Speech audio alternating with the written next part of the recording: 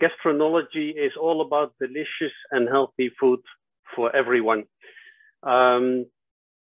It was founded by myself 3 years ago. My other role is that I'm the owner of the Budelpack Group, which is an international group of packing companies who are packing food products on behalf of third parties. And we do that on several locations in Europe. Out of this activity, I started Gastronology. We are located in the Netherlands, in the south, which is the city of Bergen-op-Zoom, which is in the middle of Antwerp and Rotterdam. Since 2019, we are working on the development of 3D food recipes, 3D food designs, and 3D food production technology. So that's the 3 pillars of Gastronology's business. We have a dream, and the dream that we have is to make tasty and healthy food available for everyone, which is honestly not the case today. So there are a few people, which I will share more about in a minute, who cannot enjoy tasty and healthy food today. And we'd like to give them the access to this healthy and delicious, tasty food.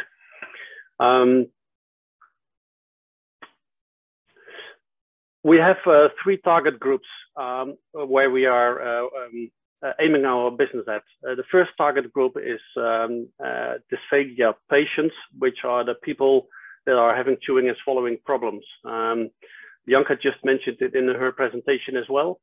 And this is the focus of my presentation today. The second target group that we have is children in the age of 4 to 12. They don't necessarily have an issue in terms of swallowing or chewing.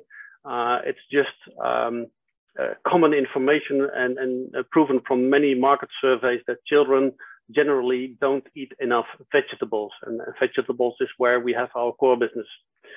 The third target group, that is really our big dream, is we want to serve oncology patients, people who are suffering from taste and smell disorders because they are having treatments against cancer. And this is the area of personalized nutrition, which is already touched upon previously in the presentations. So gastronology, which is basically a gastronomy based on a new technology, is all about recipe development. And the recipe developments are being done with Master Chef Eugène Swalen, who is joining us today as well. He is our Master Chef, in Dutch it's called SVH, which is the highest level of Master Chef that you can achieve from an education point of view. He has a very impressive resume, worked for several 1- and 2-star restaurants in the Netherlands, as well as in Belgium. I think the main achievement on his resume is that he was responsible for I would say the goodbye or farewell dinner from the Dutch Queen when she was handing over to her son. And this big farewell dinner was being joined by over 150 royal attendants from globally, and he was responsible for the complete dinner there, together with over 150 other chefs. So what is it that we are doing? We'd like to offer a natural shape, fresh vegetables, natural taste, but it can be eaten with a spoon, and that's what I would like to share with you when we talk about the dysphagia patients. We also would like to make fresh and colored vegetables. This is specifically for the second target group of children in the age of 4 to 12, just as an example. So how does it work, what we do today? Gastronology is a development company, and how we are not actually producing ourselves. Maybe it's good to mention that the production of our products and our product range is being outsourced to so-called contract manufacturers. But how does that process of manufacturing work? The first step is that we start from fresh vegetables. So we start at the farm or another source, and I think it's good to mention. So we start with the really fresh vegetables. Out of these vegetables, the first step is that we are making the fresh puree. After we've made the puree, The other step is the efficient 3D food printing. Well, you know all about it since you're in this world. That is step number 3. Step number 4 is after we have printed the product, we are going to defrost the product. So our philosophy is that we finally sell a finished deep frozen product to the end users. So our philosophy is not to sell the printers for consumers or clients at home or in restaurants or in the care centers or hospitals, but our philosophy is to sell a finished deep frozen product. And the only thing that the end users have to do is to heat up the product. So they have to heat up or regenerate, as they call it, the potatoes and the carrots, sausages, etc. So that's the process that we are aiming for. We are working with a lot of partners. I mean, 3D food printing is all about development, research, co-innovation, and a lot of new things. So there's not one single day that we are not dealing with new challenges. We are working together with Wageningen University in research. We are working together with the University of Applied Science in Den Bosch. We are working with TNO in the same cooperation as Wageningen, with Ruitenberg, who is joining today, and Western. And very important, we also working together with a lot of care centers. I will explain about the dysphagia patients in the next slides. Dysphagia patients are quite often living in these care centers, so it's crucial and very elementary that we work together with these care centers. And Groenhuizen and Tante Louise and Meizo are Dutch-based or Netherlands-based care centers who give us access to their clients. What is our timeline? We have the ambition to launch next year, 2022, in the second quarter, a full product range, as well as the production line should be completely ready.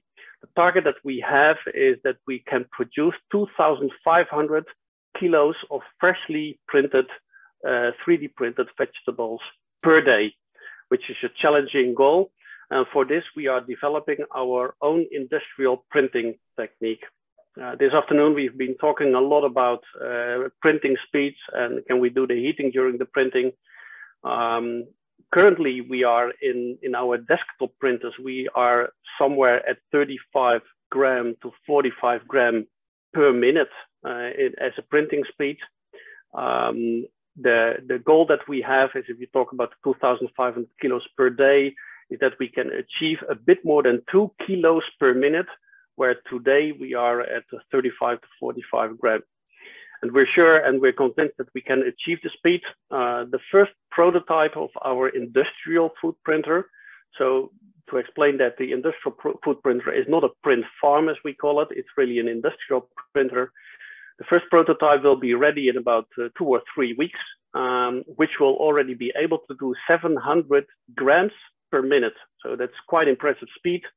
And if we are able to do this, and I think we can, then we are already at 1/3 of our target for next year. So next year, what you see in Q2 is that we should be able to have this full production line ready.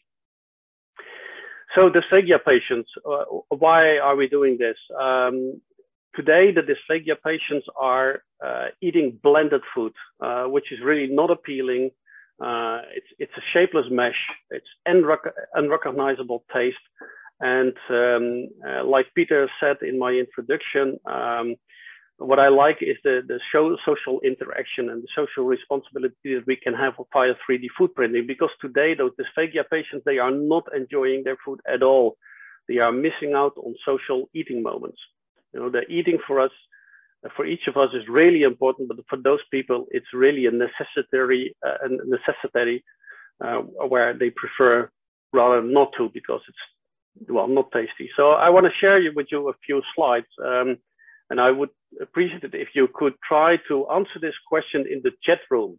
You know, so I will show you 3 slides, each of them showing what those dysphagia patients are getting on their dish today. Any of you, if you see this picture, do you have any idea what those people are getting on their dish? Does any one of you has an idea? Because this is what they get today. For me, it's quite hard to open the chat room and share the presentation at the same time, but I think some answers are coming in. Beef and potatoes, potato, chicken and carrot.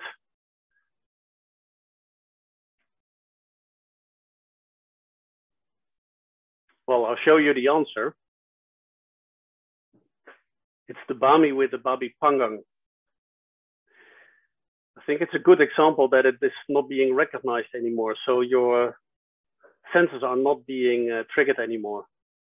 I'll show you another one. Anyone has an idea what this is? This is, again, a real life example of what they are getting as a dinner today. Anyone has an idea?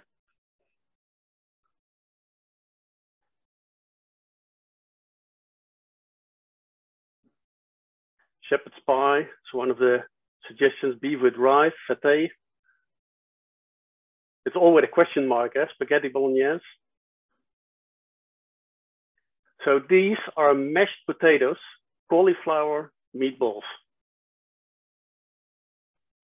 It's not really appealing, what they had. Final slide.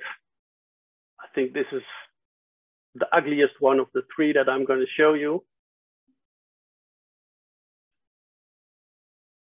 Curry. Yeah, it looks like vomit. It does indeed. Dessert. So this is a meatball with gravy. So what you see on the left is what you get when you put it in a blender, and this is what dysphagia patients are getting. And this is really the biggest dream that we have. How can we solve the problem for these patients? How can we serve them delicious and tasty food again? And this is what I will show you in other pictures. We've done testing together with the University of Applied Sciences, HAS in the Netherlands. We've done several tests at 4 different locations with 6 to 8 people with dysphagia, different kinds of dysphagia, by the way, Huntington, MS, or just because of their age. We also did the tests with the cooks, the dietitians, the therapists, the caregivers. So you've got this, let's say, inner circle of clients that have to eat it themselves, but there's also this, let's say, outer circle of all people surrounding these clients, like the dietitians and cooks, etc. Really interesting is that we did those tests with them, and many of you will use the ETSI framework, so it should determine the level of chewing and swallowing problems that they have. Today, it's still not a very common level that is being determined per client. So it's a trial and error today. And this is what we tested as well. So what level of dysphagia do they have? I'll move on to the next one. If you look at the eating experience that they have today, on the left picture, it shows social taste, because we have to tasty food, the old days.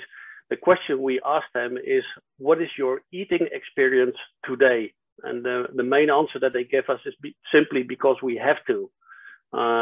We'd like to have tasty food, but it is not tasty. It's not appealing. We are eating because we have to.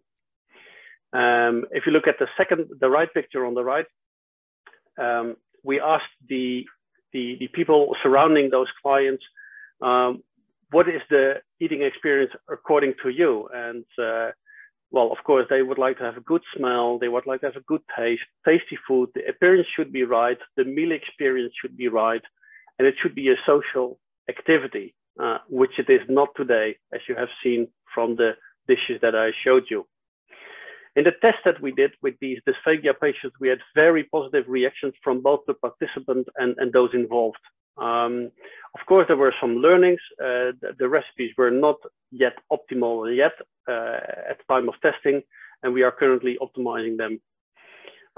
Some participants were suffering from the stickiness of the recipes. And what we saw is that the older they were, the more they were suffering from the stickiness. So it is important that we are improving this, and we are talking to also external suppliers to improve the recipes and reduce the stickiness. Patients with dementia could benefit greatly, especially because they can recognize the food.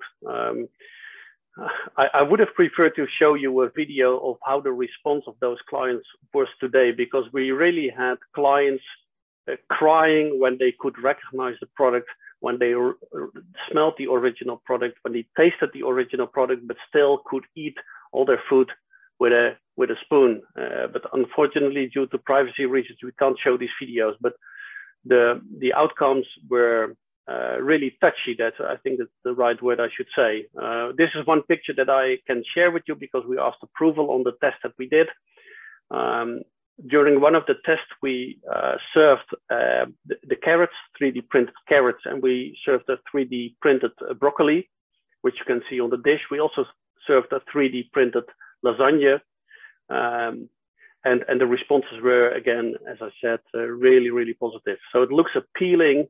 They could recognize the product. That's the first start. So even before they start to eat, they could already recognize it. It was delicious. They liked the authentic flavors, recognizable shapes. And what is really interesting to see is that they were rejoining the normal daily routine. So if you are a dysphagia patient, you often don't eat together with your roommates or housemates in one room because, well, you are suffering from some issues. So they often eat apart, but by offering them the 3D printed products, they are, let's say, rejoining the table. So really, really interesting to see. So this is what I wanted to share with you. I mean, there's a lot to talk about, a lot to share, but yeah, we are working on our dream, and this is what I wanted to share with you. So thank you for your attention.